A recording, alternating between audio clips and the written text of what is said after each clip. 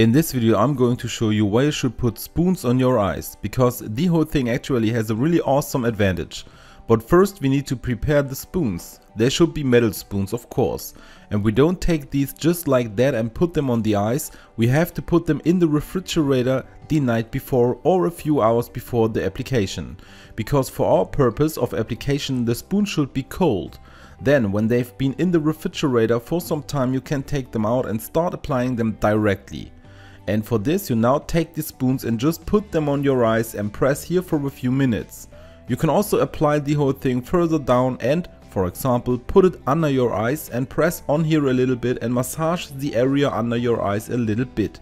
But what exactly happens now? The cold causes the blood vessels to contract, which makes dark circles less visible and can also reduce bags under the eyes.